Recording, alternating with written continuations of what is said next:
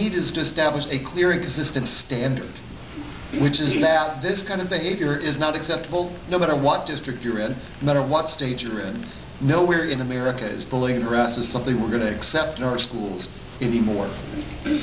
And as a former teacher, I can tell you, as Rafina pointed out, my colleagues want this.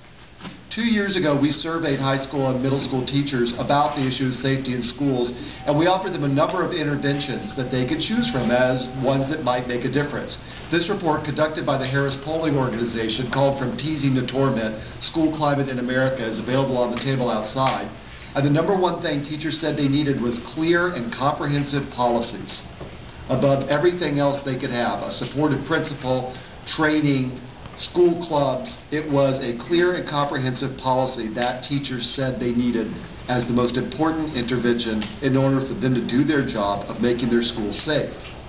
And in fact, students who were surveyed in that study told us that those kinds of policies do make a difference, because the students that went to schools without comprehensive policies were 1/3 more likely to say that bullying and harassment was a serious problem than the students that went to schools that did have comprehensive policies.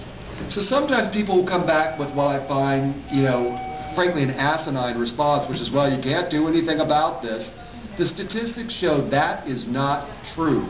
We can do something about this, and interventions such as clear policies lead to results. And as a history teacher, I have to step back and remind people why it's important that we have clear and consistent enumeration in our laws. On the first day of second grade in the Winston-Salem Forsyth County